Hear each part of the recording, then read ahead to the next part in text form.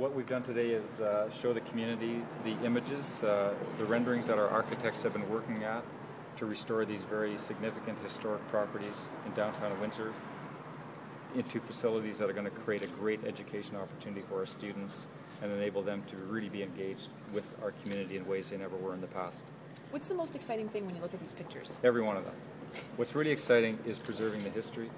What's exciting is that we're going to be able to have our students doing their studies in new spaces. We're going to have our faculty and our staff working in a really innovative environment. We're going to be a part of our community much more. And we also are doing something that's really important, which is to preserve the historical features of these buildings, which I think our community needs long term. We have to take a long-term view.